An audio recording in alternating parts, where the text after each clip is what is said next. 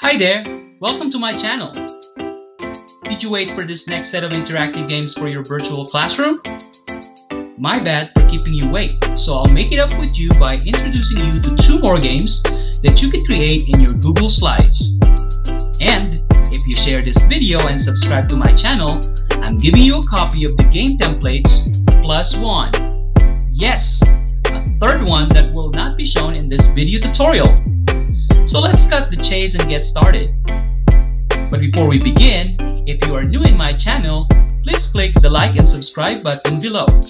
Also, if you like this video, give us your comments and ideas and share this video to your teacher friends. The first game I will share to you was created by an American architect named Alfred Mosher Butts.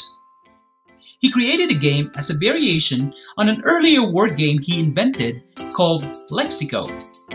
The 2 games had the same set of letter tiles, whose distribution and point values Butts worked out by performing a frequency analysis of letters from various sources, including the New York Times.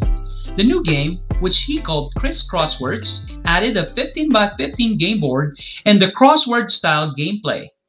The game has evolved over the years, and a number of modifications were made in the box rules. We're not going to go over this modification, for I know you cannot wait to see our version of the game and how we can adopt this to our virtual classroom. And so without further ado, our first game for this episode, and since it's not totally the same rule with the actual Scrabble game, we will call it Silent Squabble. The activity begins with the students completing a vocabulary table by filling in the first column with the correct word for each definition or description. You have the option to require the students to complete all words or for them to fill in 10 to 20 words. Once they have completed the table, they can now start filling in the Silent Squabble board with as many words from their table as they can put. Then, you can have students check each other's work, and that means they have to share the Google Slides to a partner, and have them score each other's work. This is when the basic rule of scoring in Scrabble is followed, like special squares only count the first time a letter is played on them, and the pink double word squares double the entire word value, and the red triple word scores triple the entire word value. You may want to Google search basic Scrabble scoring rules if you are not familiar with these rules. Let's go to our next interactive game. Math teachers are very familiar with this. These are called tarsia. Basically, a tarsia is simple yet complex jigsaw puzzle that kids have to solve. They do it by having to match up sides of triangles, or in this case squares, so they correspond with another one. This building of triangles or squares leads them to having to make some kind of shape, like hexagon, ship, or any random shape you can think of. You can even combine shapes. Sounds confusing? Here, let me show you an example. I created one for biology, particularly for genetics vocabulary words. As you can see on these squares, 2 sides of words and 2 have definitions. Obviously, you cannot match words and definitions that are in the same square. The student may start with any word on one square. So let's start with this word, gamete, on this square.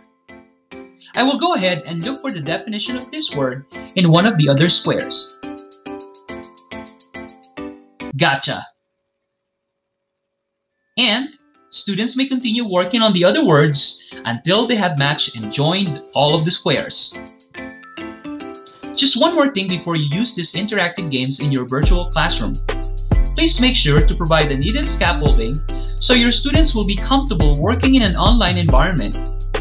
If it is your first time using Google Slides with your students, teach them some basic skills like an undo button, resizing, moving, rotating, and flipping images, or anything that is required for them to become successful in doing these online activities.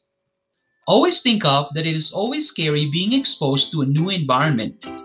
By providing them the needed encouragement, support, and skills, your students will be more engaging and willing to work with you in doing these interactive games and having fun while learning.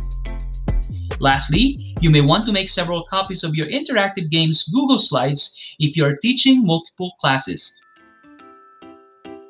That's it for this tutorial. have fun in playing these games with your students, and don't forget to leave me your comments and like and subscribe to my channel so you're updated of new videos. That's it for now.